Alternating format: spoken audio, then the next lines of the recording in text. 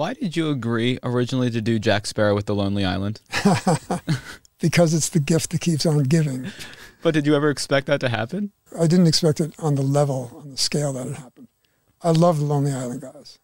They walked us through the pitch, and the pitch was so much nastier than any part of the video itself that made it.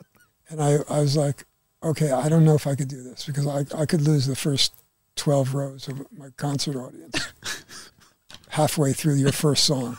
And they laughed, but they said they know that. They've been told that by other managers. And can you clean it up? Can you do something? You know? And this basically went on. We went back and forth where they were actually emailing me, how about this? And I looked to see what they changed, and it was like, it was worse.